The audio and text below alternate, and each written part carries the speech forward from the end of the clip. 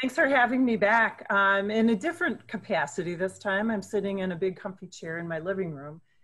And I'm grateful that all of you that are attending tonight, because for those of you that were at my presentation last year at the library, number one, I was having a hard time talking, so my voice is no problem tonight, which I don't have any cough drops, which is really nice.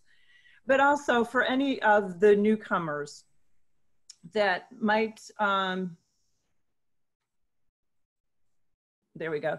For any of the newcomers, I will give a brief background of SWANK and then get into some ways that we can minimize waste and recover resources, and to talk about some of the safety precautions during the COVID-19 time that have changed with what I'm seeing in the industry, to give you insight into that. So basically, the presentation will have a little bit of background for the agency, ways to minimize waste, certainly how to recycle right, and how to recycle right during the COVID-19 times, as well as composting. It's spring, it's so nice I have my big window here, it's so nice to see the flowers and the trees and the buds, and we all want to be outside, and gardening and landscaping can be something that we can all do to help our mental health, as well as preserve our soil and bring beauty around us. So thanks for joining us tonight. Okay, let me share my presentation. I had this up earlier. Thanks for doing this, Mary. This is great to have you here. This is a nice plan B. If I can't be with you in person, at least it's a nice way to stay connected. Very grateful for the opportunity, Nancy. And just to verify, you can see my presentation on screen? Yes. Yep. And hear me fine before I go on? Okay, great. Friends, if anybody's having, I'm sorry, Mary, if anybody's having trouble with seeing or hearing, you can type a message also in that chat box and let me know, and I'll address it. Okay. So for any newcomers, the Solid Waste Agency of Northern Cook County is a unit of local government. It's an intergovernmental agency that's comprised of 23 suburbs that was formed in 1988. So the sole purpose is to aggregate residential solid waste, known as garbage, from households, and to have it all come to a central location for efficiencies and cost control and environmental control. In 1994, SWANK opened the Glenview Transfer Station in the bottom right picture, where the municipal solid waste comes to. There it's transferred onto a trailer that gets transported up to a landfill near Rockford. It's a landfill that Waste Connection owns. It's called Winnebago Landfill. Daily resources are discarded at this transfer station without much thought sometimes. Things that could have been reused, recycled, as we know, and certainly could have maybe been prevented by buying more durable items, to the tune of 262 million tons nationally. In Illinois, our waste is all buried in a landfill. None of it is incinerated. And in the SWANK region alone, last year, almost 253,000 tons of solid waste was generated. These are the 23 communities that belong to SWANK. They are members. We are under collectively a project use agreement for the services that the agency provides and the transfer of the garbage. And it represents about 800,000 people, or 230,000 households. It's a substantial region. It's not all Cook County, but is mostly in the north and northwest Cook County area, as kind of indicated with this little arrow here in this part where Evanston goes up to Barrington, over to Elk Grove Village.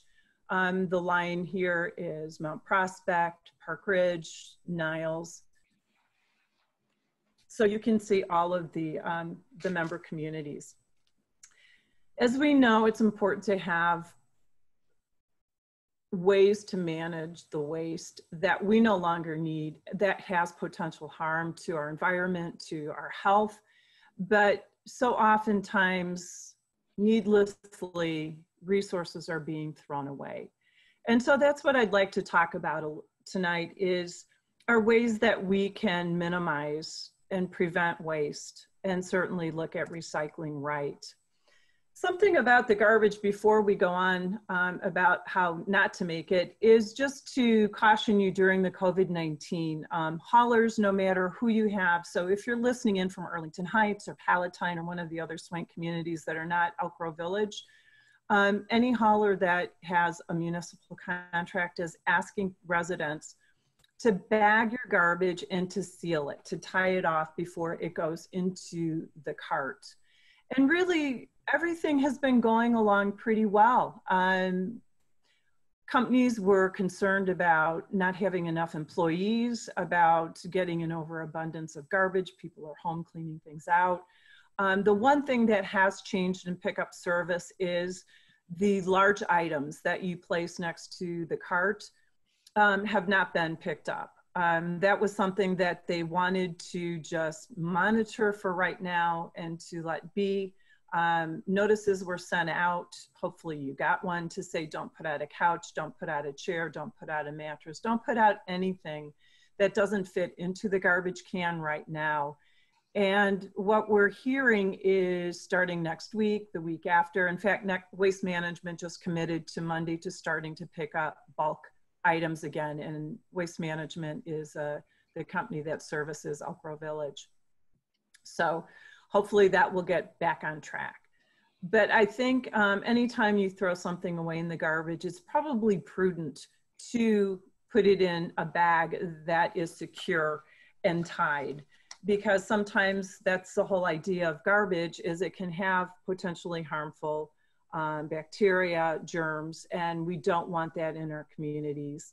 And it just keeps it together better, longer, if you do it that way. But really what we want to talk about is sustainable materials management. And that begins with not making waste in the first place. And I like this slide because it talks about rethink first. What is it that you're buying? Do you need it? How many do you have? Can you borrow it? Do you have to buy it now? And look at your choices. Look for durable things rather than something that is price point low and you can use for the moment, but it's not going to last very long. So it's really about that conscious level as a consumer to really think about what it is that you need to purchase and what you need to buy. And then sometimes just say, you know what, I really don't need it. That week or 2 weeks of saying, all right, if I really need it, really want it, I'll go back in 2 weeks rather than making the impulse buy. So refuse is a good one. And those two come obviously before reduce. And reduce is about not making garbage in the first place. Looking at stuff we already have, trying to refurbish and repair some of the old things. And repurpose, use things in a different way for something else. And then comes recycle.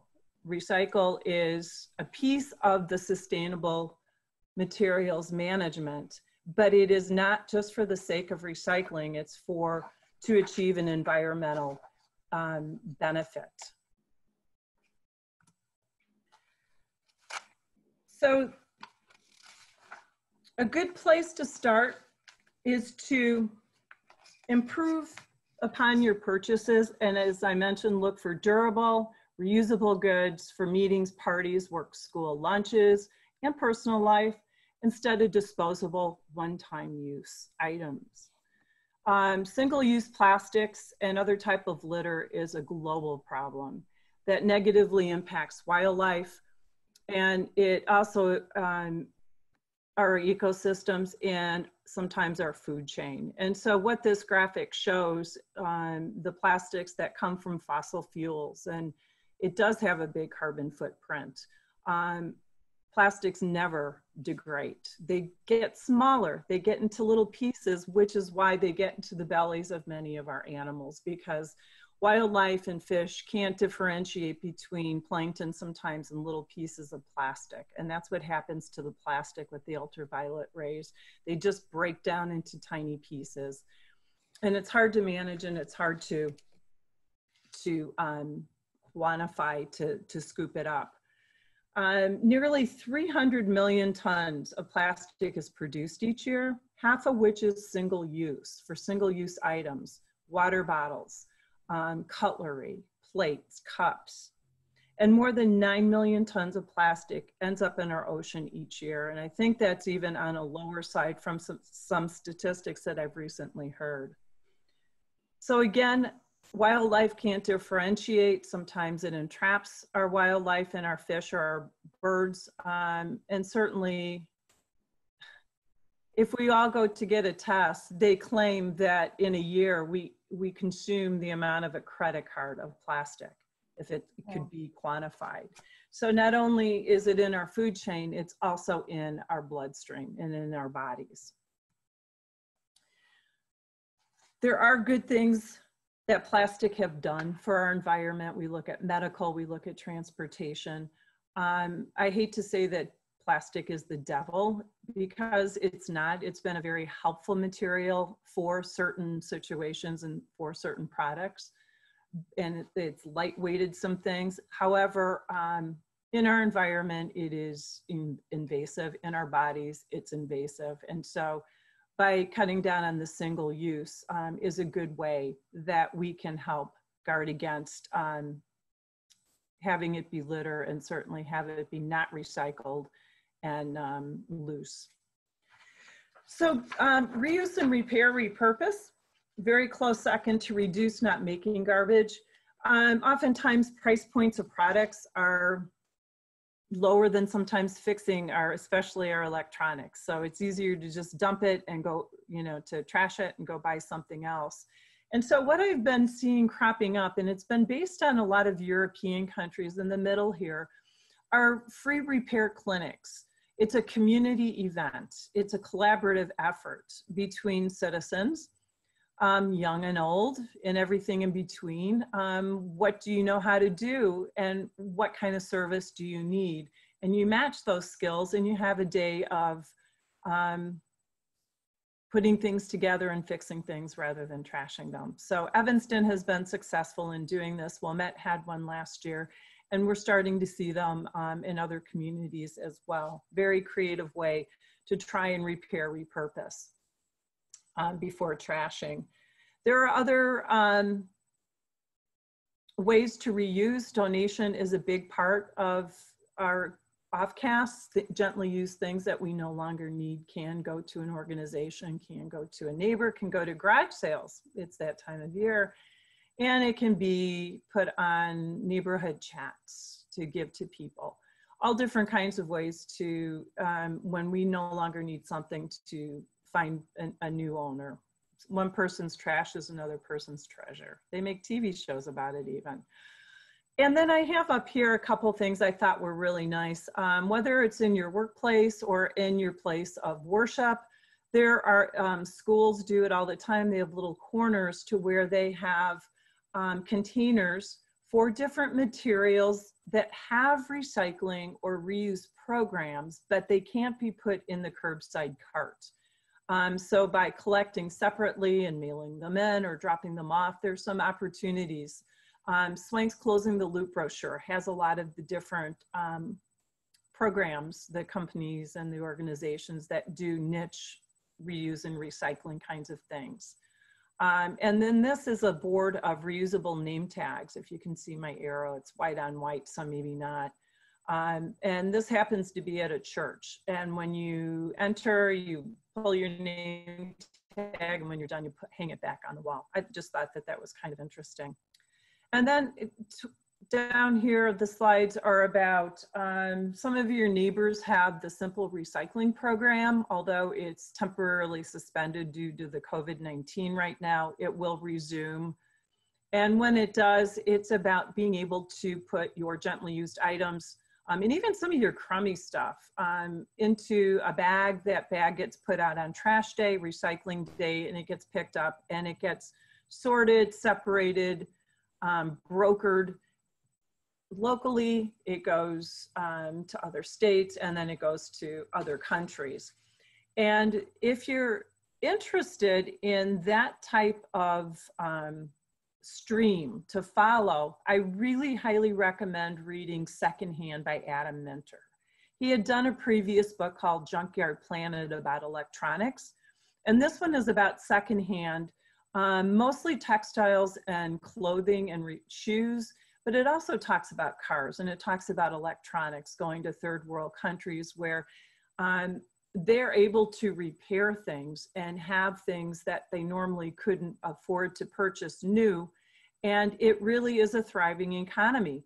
And even though it might not be standards of what we're used to, it really lends itself to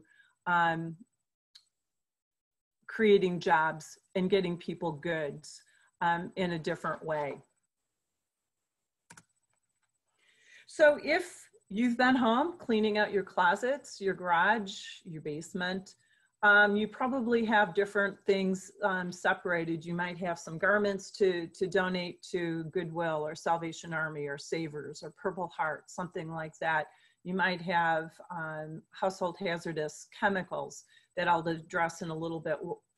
But if you do have things to donate to one of the organizations, they're closed right now as we are all at home.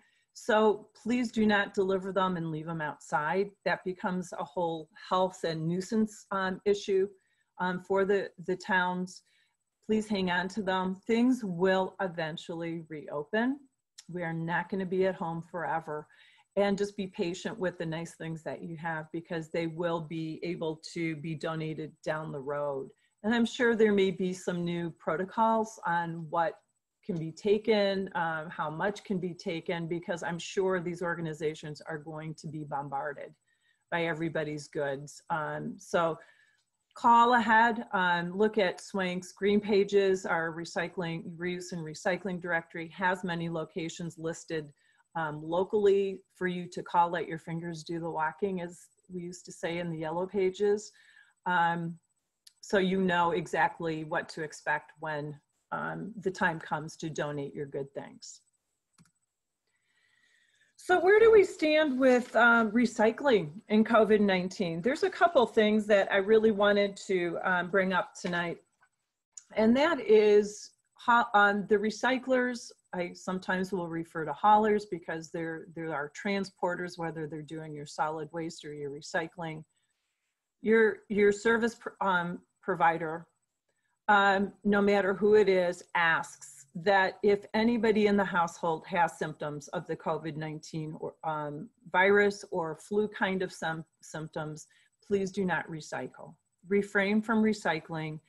Put your recyclables in with your garbage, as hard as that might be, and seal them and throw them in the garbage for the duration of why you are showing symptoms and while you're ill. And then when you feel better, go back to recycling as usual. There's a lot still yet to be discovered with this virus, and how long it's somebody who is ill and infected, and how long that virus might stay on different surfaces. So it's just best right now to be prudent, to be safe, and to keep everybody safe by just throwing the recycling away if someone in your house or you have been are sick. And when you're feeling better, then you can resume to recycling. And please, please, please do not throw masks, gloves, or any kind of tubing from a medical equipment into the recycling bin. They are finding many of these things and they don't belong there. There are germs associated with them. Those things should be thrown away in the garbage, in your sealed garbage bags.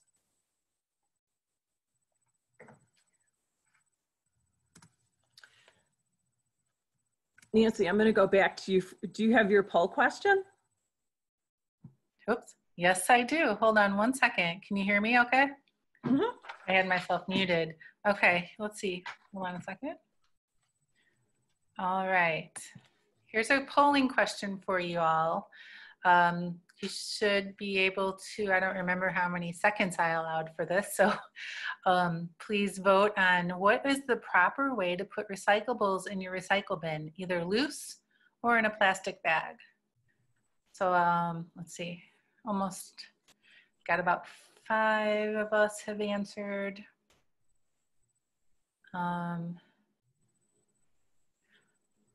So we're almost there. Think about that, and then I'll reveal the answer in a second. One more person can vote.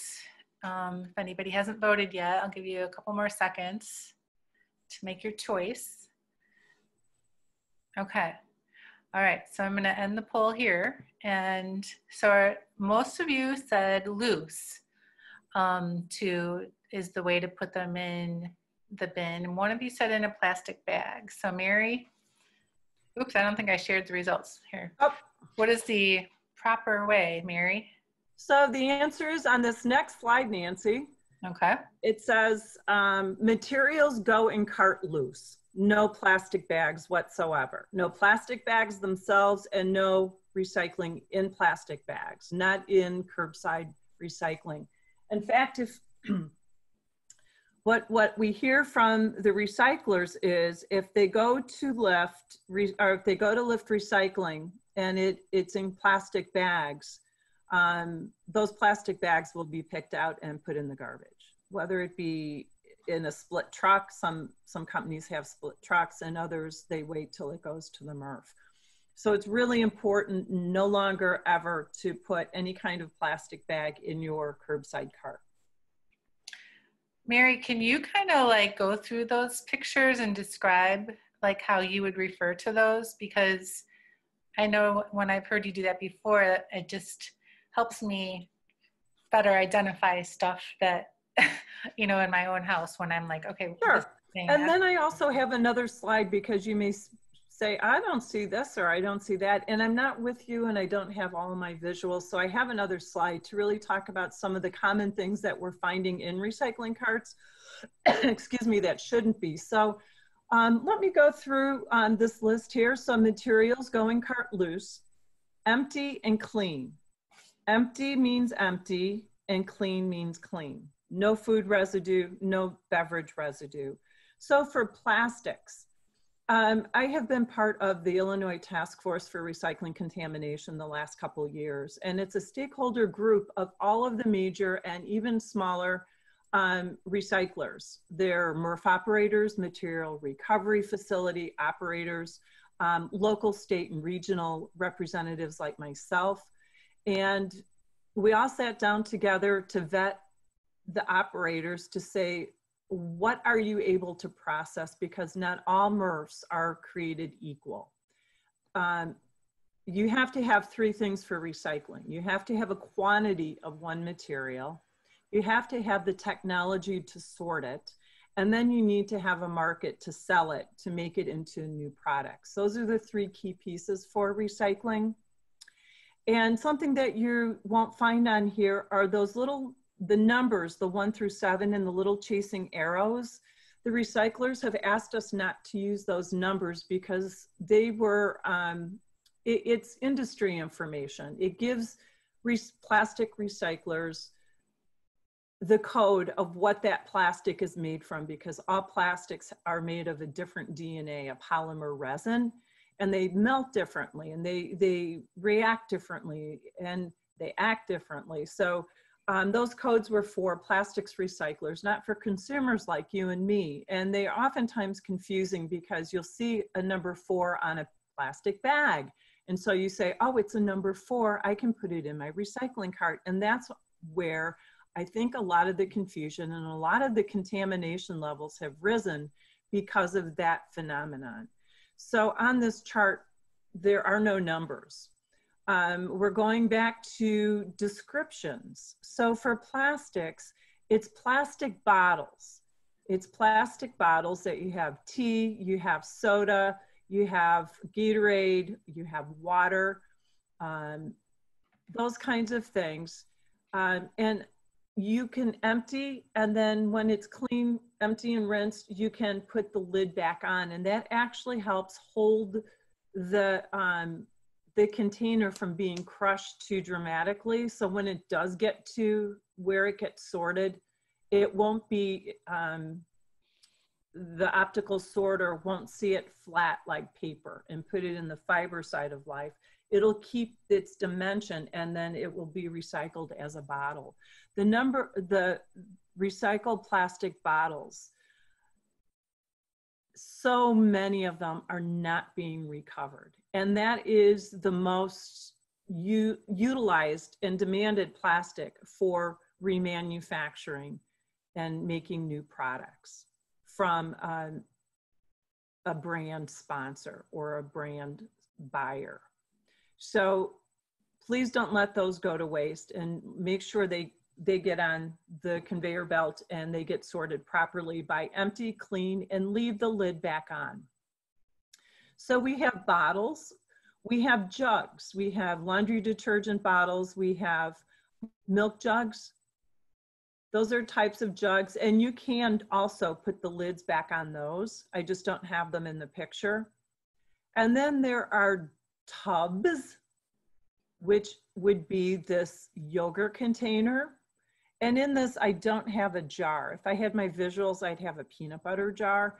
So it's bottles, caps on, tubs, jugs, and jars.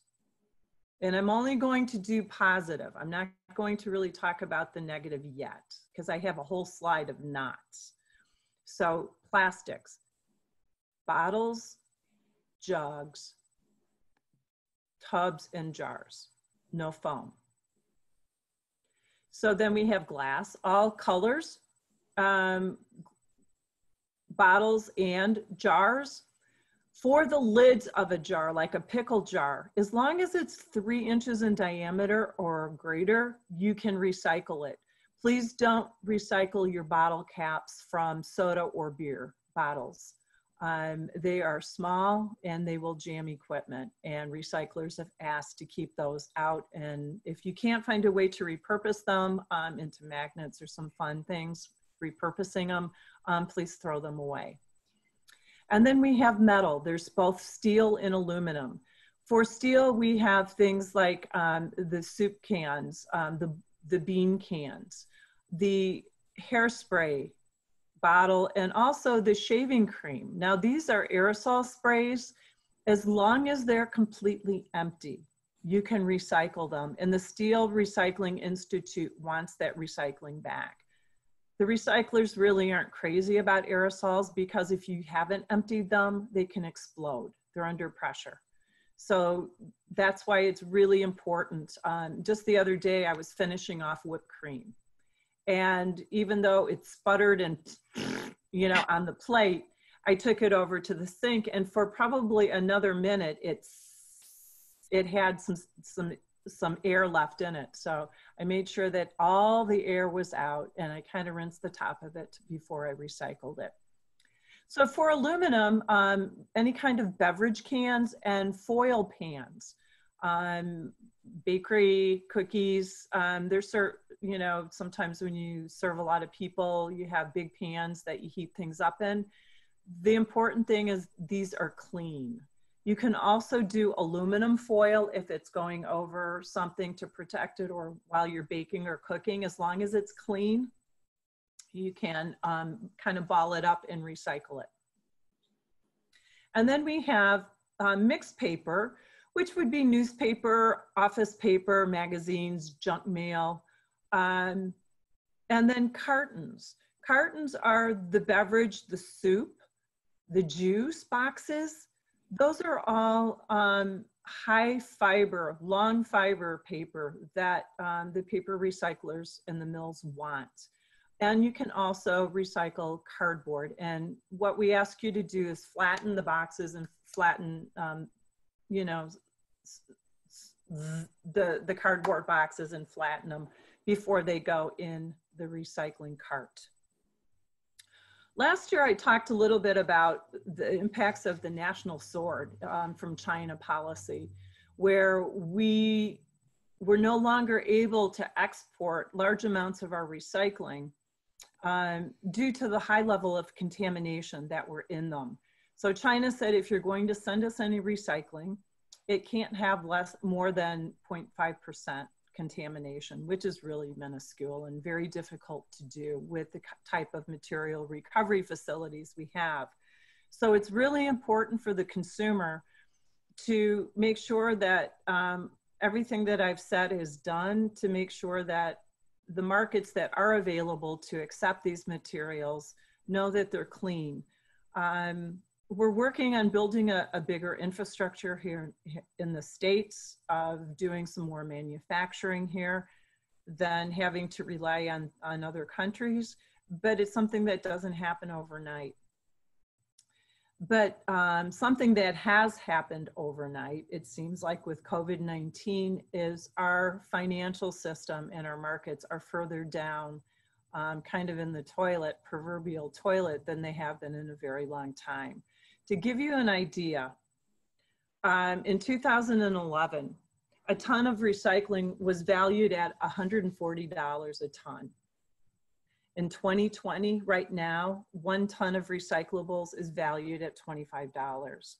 That's a huge hit for recyclers who rely on these materials for revenue, and also for end markets who rely on these materials for feedstock. Recycling is probably going to be changing in the future. What do I mean by that? I think that there'll be some new technologies out there for sorting. To do better sorting, I think that there'll be some innovation out there to utilize some of the lower grade materials that don't have good market values, like mixed paper and mixed plastics. A lot of the films in the bags that are going into the garbage now, they're finding new uses for those. And then the Product Steward Institute is looking at extended producer responsibility for manufacturers to take back and to take the onus of managing their material and trying to get it into the circular economy to use it again. So there are there's hope, there's good things, there's a lot of benefits still for recycling. It does conserve resources from having to use raw material, although right now for plastics, the virgin material is cheaper than the recycled material. So what commitment do the brand sponsors have to use the recycled content? And a lot of times it comes down to policy, and it comes down to corporate sustainability. So for right now, there is a lot of unknown with this industry, but it has been viable. It's been a big job creator. It's been good for the environment. So my advice to you is, let's just keep going. Let's do it right, and have hope that we come up with better recycling as we go forward. So remember, it's about quality rather than quantity. So many of us don't have an opportunity to go visit a material recovery facility to see how our materials get sorted. So it's a business, it's very dirty, it's loud, the machines are constantly going, there's not a lot of room to walk.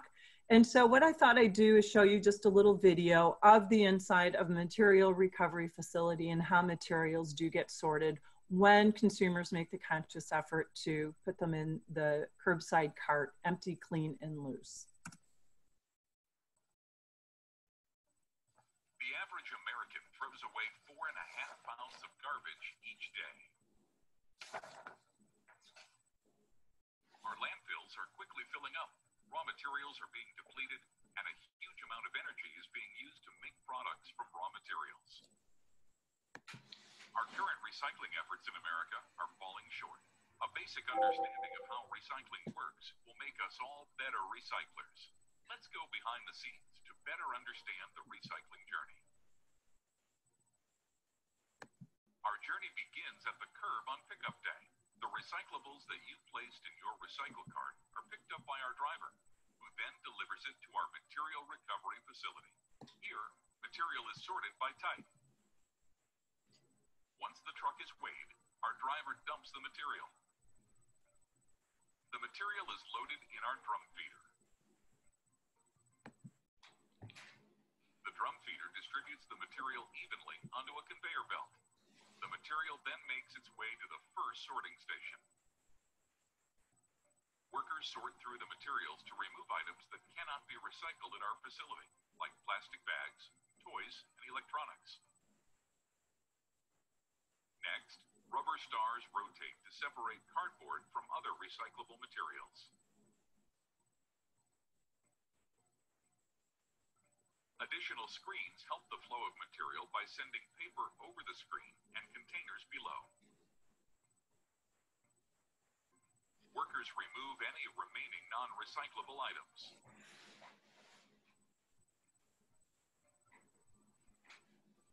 Paper and cardboard is then sent to our baler, where it is compacted into large bales.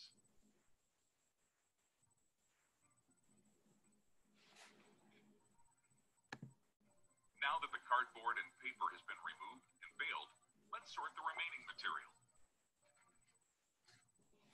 Glass pieces fall through our fine screen and make their way to the glass collection area.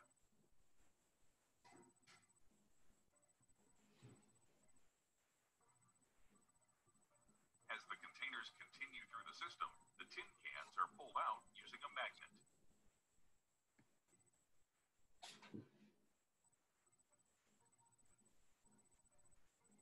The rest of the containers are sorted using one of our T-Tech machines, which looks at each container and separates it by type using bursts of air.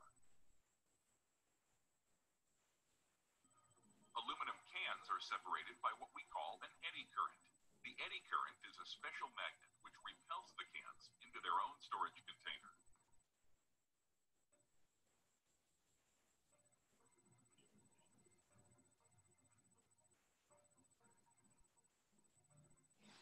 Once sorted, material is sent to the container baler, where separate recyclables are compacted into bales.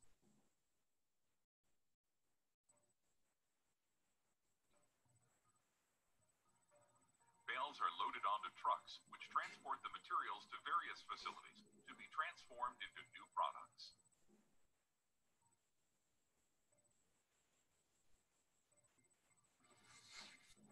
Together, with proper recycling, we can each continue to save landfill space, conserve energy, and protect our planet's natural resources.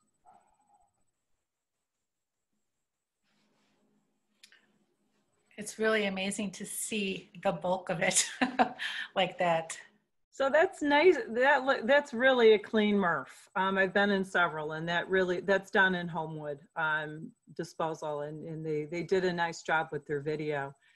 And what I wanted to remind you is when you make the effort to recycle recycle right the materials that I've talked about, those materials are feedstock to make new products.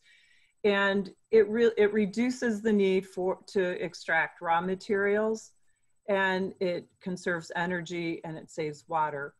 And oftentimes it's hard to visualize how things get chipped up, melted down, and remade into new products. So I have one particularly of cartons that I'd like to show you, because carton recycling is rather new in the recycling stream.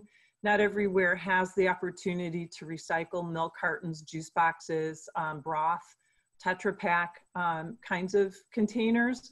And so this is from the Carton Council.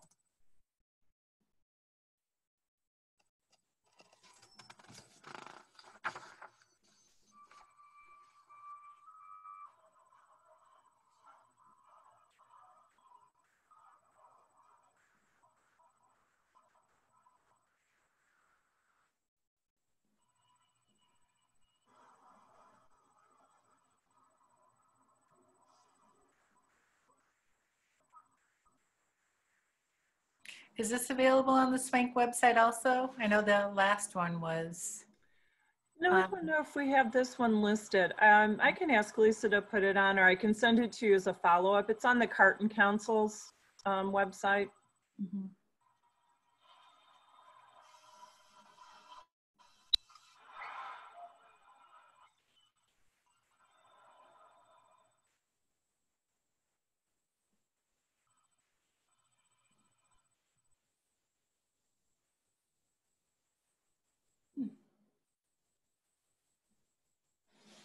That would be recyclecartons.com if you saw that. What's unique about this Carton Council, it's a stakeholder group of manufacturers who make the different cartons. And over the last 10 years, they've gone throughout different areas, states and countries, working with the MRF operators to give them money to enhance their technology to be able to sort these cartons. They don't get sorted on the conveyor belt per se like newspaper and cardboard. They are captured and baled as cartons, not with other paper. And there's a whole unique process because they've got plastic. They've got a layer of plastic. It's not wax, it's plastic. And then they have a layer of aluminum that it's within the reprocessing of those that this council has figured out how to do the reprocessing to pull those long paper fibers and to separate out the other materials. So it's pretty fascinating if you care to look at their website sometime. So this is my slide of common things that are put in the curbside recycling cart that I just really like to go over to again say, please don't. I have up top, please remember empty, clean, and loose, because the pictures that you see are not what to do. That's what these little guys are. It's like, don't do that. So if you're going to recycle your Gatorade bottle, please don't smash it, and please make sure it's empty. No greasy pizza boxes. If you happen to get pizza and you have the pizza on the bottom that gets soaked and saturated, but that top cardboard is fine, you can split it apart and recycle the clean, but don't recycle the dirty. And then we have the yogurt container here that still has quite, a lot of yogurt in it. In order to recycle that, that needs to be clean. And then of course, these recyclables are bagged, and that is a no more bags in the recycling cart.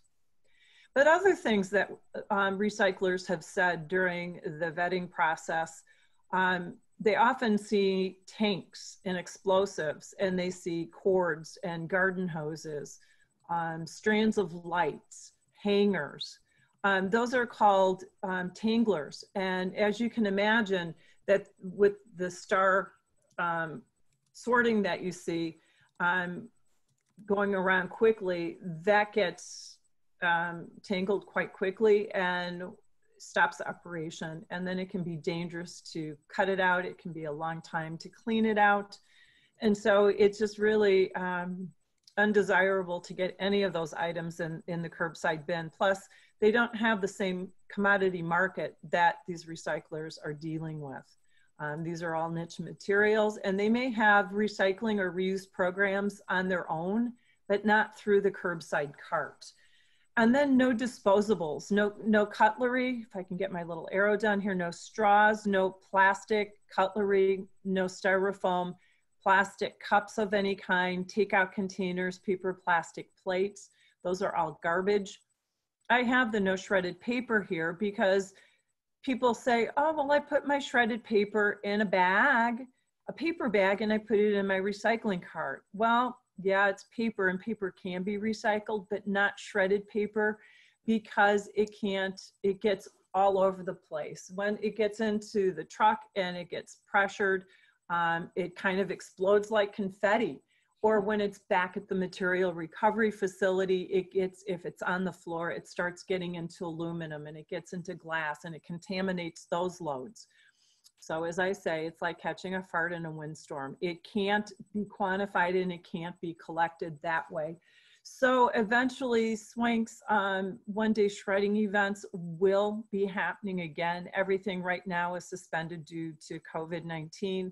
So things will eventually get going again. And if you have an abundance of paper that documents, especially sensitive documents that have personal information, Clearbrook and Palatine, you can go any time of the year. I mean, they have certain days of drop-offs, but they have adults with disabilities and they're certified to shred paper. And it's a very nominal fee to pay to get your paper shredded. So there's other ways to get paper shredded and recycled rather than do not put it in the curbside cart.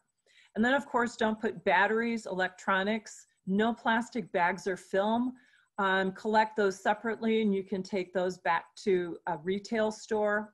Right now, again, some of the stores are pulled their collection container for plastic bags and film. With the COVID-19, eventually that will probably loosen up and resume. There is a website, plasticbagrecycling.org, that has a lot of different information about those materials and who takes them and what they're used for. Mary? Yeah. There's a few questions that pertain to this slide, but should we cover those at the end instead of jumping in? No, let me just mention the last two and then I can take questions. Okay. We have a few slides to go and it's 10 to 8. So maybe I should finish my presentation and then answer the questions, or maybe you could ask me if there's a couple burning ones that are very common. I could address those right away. So again, no needles.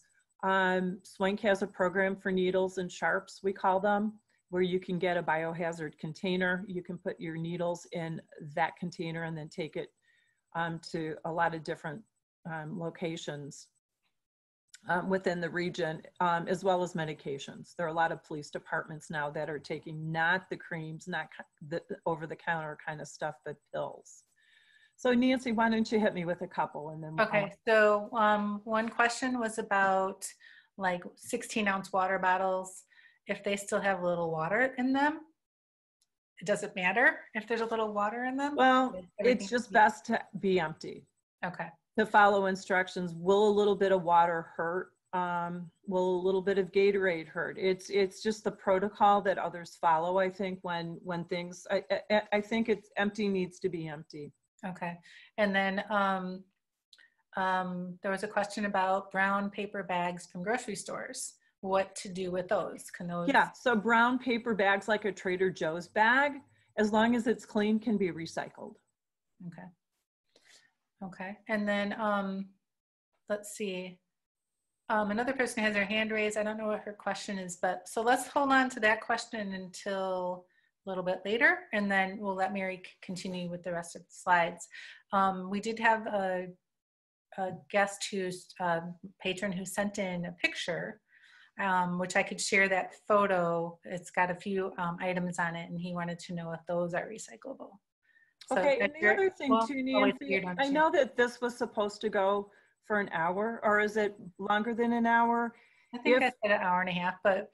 Oh, okay, then we have plenty of time. If anybody has to get off and has questions post this presentation, my email address is Mary, M-A-R-Y, @swank, SWANCC.org. I have that information at the end of this presentation, but if you have to jump off and you need to contact me, that's the best way to do it. Okay. So important, education, education, education. I just feel, I go to bed at night and I feel that the day is not done yet because there's still more to educate tomorrow. Some of it is because there are sometimes things change and sometimes it's just not, I'm not sure the best way to get the information to the resident. So I ask you listening to this presentation to help your families, help your neighbors, share the information that you know, because this is really current stuff and maybe they haven't had been really tuned into the recycling industry and what's been going on like you have. So please share your wisdom and your knowledge. With education, it really has to do, if you look at this container and you look at this container, this you might say is garbage because it's your typical black container with a black bag. Okay, so this is blue and blue could be a recycling bin and it's got a different color liner on it. And oftentimes for outside stuff, liners will be used, but when this goes into the recycling dumpster, they can be just offloaded, emptied from the plastic. You can collect in plastic, you just can't put it in the end dumpster. But it doesn't tell you what. And so it's really important to keep that going. This is one that I saw at an airport in Portland in March, my last trip before we were all locked down. And I really like this. So what goes in this slot? Rather than assuming people know, it tells you newspapers and magazines. What goes in this round hole? Cans and plastic bottles. And it has pictures or graphics of each of those. And then down here, it says no cups.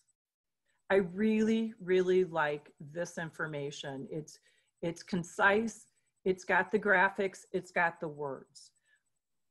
Whether people follow that, you can't control, but this is your best chance of getting a good stream of recycling. When it's like this, with just the black garbage cart next to the recycling bin, that's good. You need to have side-by-side containers, but chances are you're going to get 50% of recycling in your garbage and 50% of garbage in your recycling when it's like this. When I do my waste audits, that's pretty much the rule of thumb. And in schools, these have been really nice. SWANC has a grant program that has given schools money to get sophisticated sorting tables, they're called. These particularly are nice because right where you do the pitching and also right around the can has the educational information. And outside is no different. It needs to be labeled and people need to know what to put in those holes. And as a result, I think we get a cleaner stream. Jumping to another part of recycling that oftentimes gets overlooked is food composting. Many of your neighbors have ride-along programs, they have a subscription program, or they have backyard composting. So before we move on, by composting food organics with landscape organics, it really provides a wonderful soil amendment for growing great food and also fortifying our soil that is oftentimes eroded. It reduces greenhouse gas emissions. It really helps, it mitigates flood control when there's heavy rains. If you have compost in your soil, it helps hold the moisture.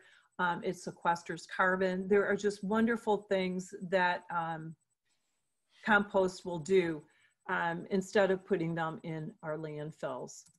And the other, so if you have a service provider for either the ride-along program or a subscription program, curbside, that's great, but you can do this at home with fruits and vegetables in your own backyard. You can, there's tumblers. This is the little black R2-D2, I call it, from Star Wars. But there's tumblers, there's open pits. The thing that you need to be most mindful about with backyard composting is to follow any village ordinances that they have associated with spacing and whether you have to have an enclosed bin versus an open bin. So the website, the village's website would have that information, or SWANC has it on our website on behalf of our communities. Worm composting is something I've done for over 20 years. I have one in my office just like this, where it's layered with bedding and food, and the worms migrate up to where the food is, and then you're just switching out trays. And in fact, today it cleaned it out, and I had a huge bucket of compost that my coworker took home because she's doing a large landscaping project. And then some of you may be familiar with bokashi, which is just fermenting fruits and vegetables in a bucket over time. When you open it up, it'll blow your nose away, but oh my goodness, it happens rather quickly. And then you can use, add that to the compost, and it's already degraded a great deal to break down. There is a lot of information about those three composting methods at Illinois Food Scrap Coalition. And Nancy, I can follow up with some of the resources for you if you'd like to share via email with all of the attendees. Great. So just real quick, before I get to your questions, right now, SWANC's document destruction, all of the municipal special material programs are suspended. We have just opened up our transfer stations Saturday mornings from 9 to 11:30, just last week, to accept electronics. And we hope by the first week of June to open up Mount Prospect, Hoffman Estates, and Winnetka for electronics. It looks like maybe July will be our very first one-day event. Elk Grove Village was supposed to have theirs on June 6th, and they have rescheduled theirs for August 29th. The household chemical waste locations, there's 4 of them in Illinois. And right now, the only one that has reopened and will reopen this Saturday is in Naperville. That information is located on SWANK's website under chemicals. Can I just add here, in moving out of my old house where I had lots of years worth of materials and items and chemicals and things, I used the SWANK website to locate places to take the stuff. So one of them was the Naperville chemical waste place. I took like a trunk full of stuff that was in my garage for like 25 or more years. Also, from that list, there were places, I brought a set of encyclopedias to a place that took old books like that nobody else wanted. And anyway, it was just a great, that's the SWANK website gave me answers to like 4 or 5 different needs that I had. So I was able to get that properly recycled instead of just. Oh, that's nice to know. Thank you. And I have a little thing at the very end about the website and a couple of our highly used resources. There's something that I wanted to say. No, batteries, please do not put them in your recycling bin. Yes, batteries can be recycled and there are some programs for them. However, alkaline batteries are not made with heavy metals. They're not made with toxic material and can, according to the US EPA, be thrown away in the garbage. I know a lot of people don't like to hear that, but they can safely be put in the garbage. It is the rechargeable batteries that have heavy metals and toxic materials in them and recyclability. But now the lithium batteries are actually kind of replacing the alkaline batteries because they're supercharged. The primary single-use lithium batteries look amazingly similar to the alkaline. I have the lithium here and the alkaline here. The only way really to tell is to look on the label. These batteries can be recycled at Home Depot, at Lowe's, at Menards, at IKEA. There are many places that will take them. Something I wanted to tell you about the lithium batteries, that even when they stop operating your home appliances, like say electric toothbrush, it may not run that electric toothbrush, but when you take it out, it still is about 30% charged. And so what you need to know is when you want to wait to collect some, to take them to a recycling place, to get them recycled, do not leave them just sitting in a container or in a drawer. For that reason, they can spark a fire if they get hit or if they touch terminals. So the best thing to do is to tape the terminal end with a duct tape or an electrical tape. And then, or if you don't have that tape, you can put single lithium batteries in a plastic baggie. I know that's using a lot of plastic baggies, but it's for your safety in your home, not to burn yourself down and not to cause damage in a garbage truck or at the transfer station as well. Because by law, residents can throw all of these batteries away. But when there's recycling and rescue programs, recovery programs, it's prudent to utilize those for the reasons that we don't want the toxicity in our landfills and we don't want the fires started either. So be very mindful of lithium batteries, particularly as they grow in number to operate our electronics and our household electronics and products.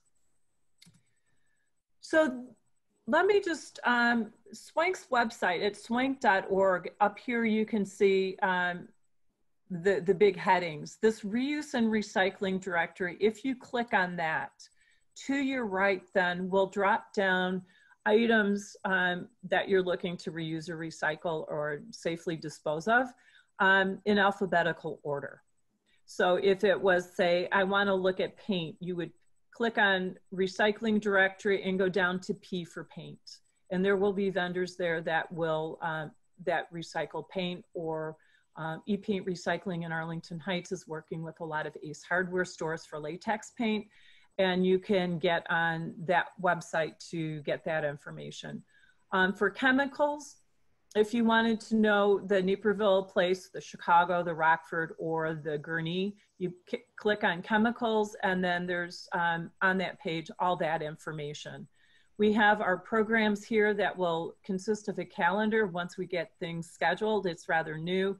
So by month, you can see where Swank's one-day events are, and any Swank resident can attend any of the community events. No businesses, no schools, no institutions. It's just for residential. And then we have the Closing the Loop brochure I talked about. Nancy, in here we have scarce listed. So if you do the book rescue program, the surplus supplies, we have a lot of different organizations, industry, composting, and just waste reduction ideas in this one. And then our 3 guides. One is the Eco Landscape Guide, our Eco-Friendly Marketplace, and our Eco Cleaning Guide. All can be downloaded, or if you ever want to have a hard copy, just contact me and I would be happy to mail them to you. And lastly on this slide, please join us on Facebook. Follow us on Facebook and Twitter, and sign up for our e-list if you aren't already on getting our monthly newsletter, because that's our website and our news once a month. It's not really a newsletter, it's really more of a news blurb. And it has all the timely information that you need for our programs. And I always like to end with Make Everyday Earth Day. This is a calendar that I used to do just for the month of April because that was Environmental Awareness Month. And this year I have not dated it. I have 35 different ideas with resources on the reverse side that can be downloaded from the agency's website. And it's timeless. It doesn't have a year and it doesn't have a month. So it was pretty ingenious to do that this year with COVID-19 dominating April and not having me be in person anywhere. And I'm very thankful for Zoom platform to be able to stay connected, to do my presentations that way. I would imagine for anybody with kids, that would be a very nice thing to have, to share some ideas of activities with. And I try and make it for adults too. It used to be just for kids, but there are some things that probably kids wouldn't be interested in getting more information about, but you might. So I do recommend that you check it out on our website. And then lastly, thank you for anything that you're willing to do to prevent waste, to recycle right, and to compost and share your knowledge with your neighbors and your friends, because it aids to the community reaching a sustainability level and reducing your carbon footprint and being a good neighbor.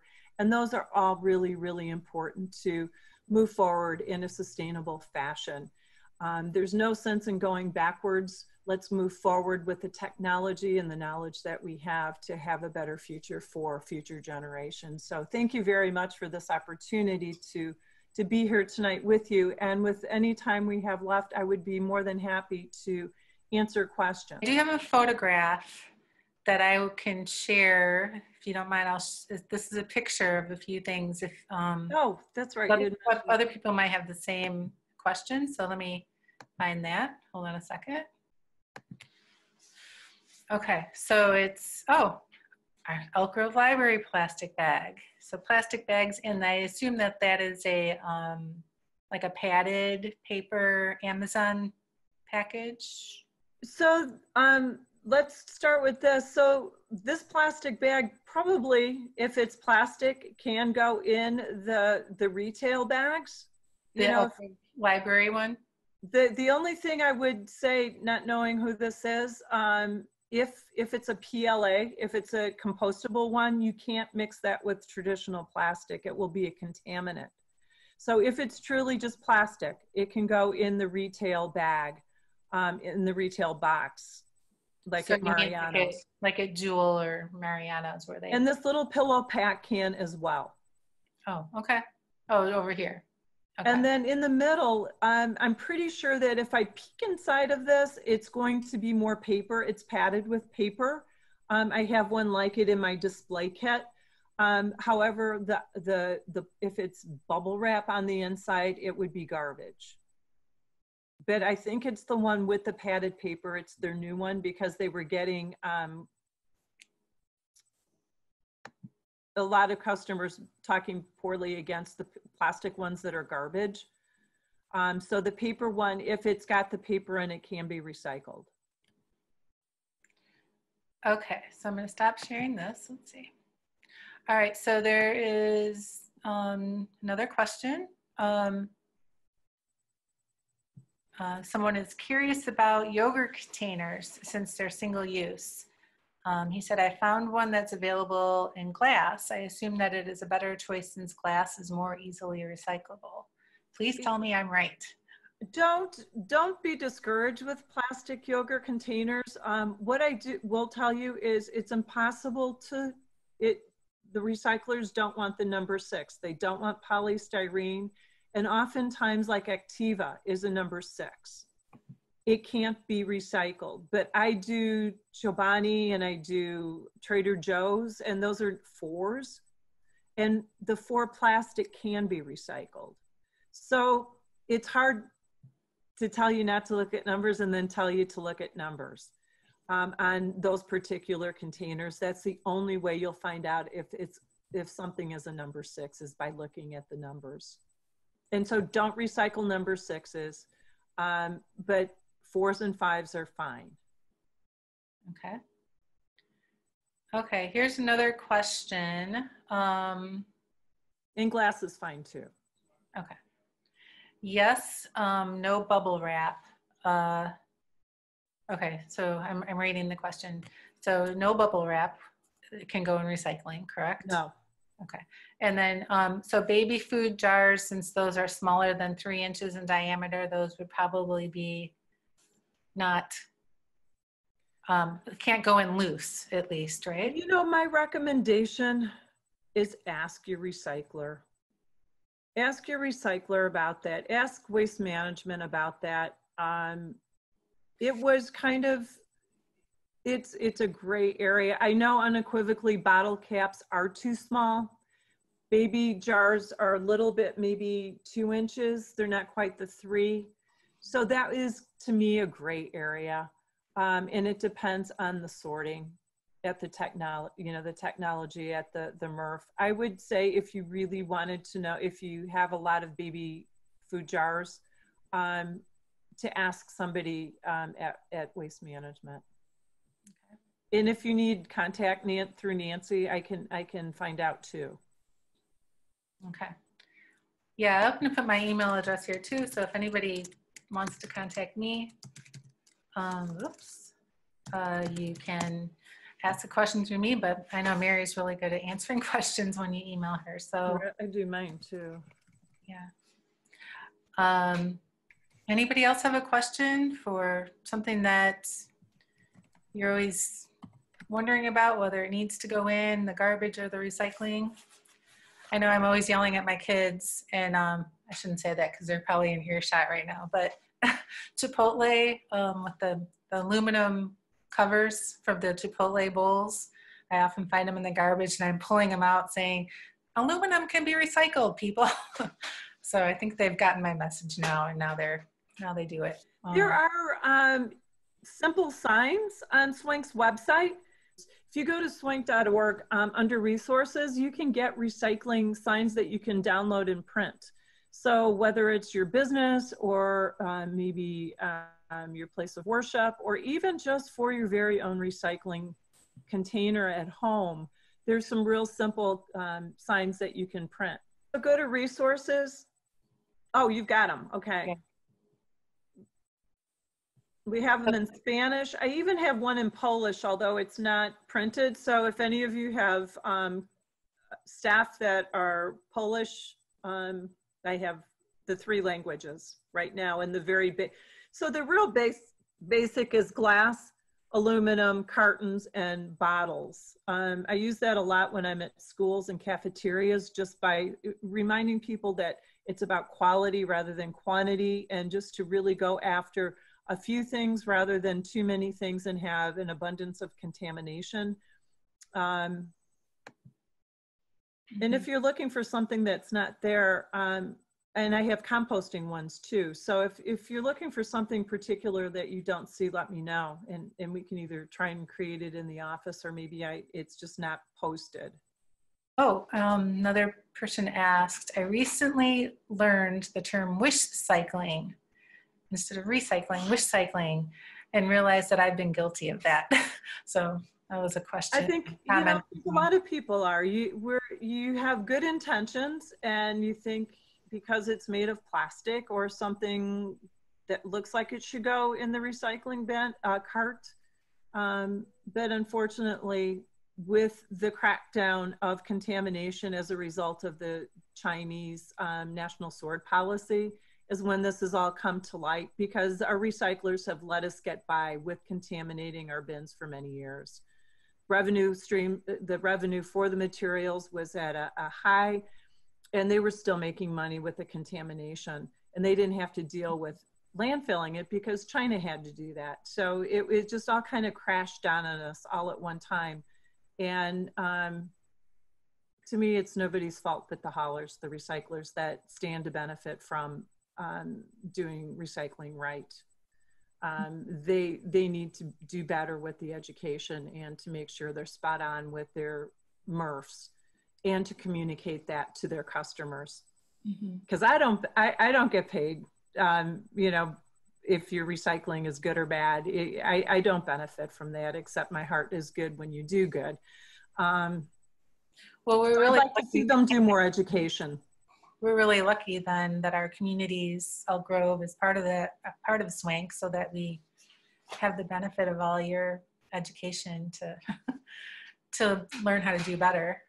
Thanks. Well, that's our commitment to our communities, and haulers don't always like that either, because when it comes time to contract, we've got an expert in our office that works closely with each community with their contract to make sure they get the biggest bang for their buck.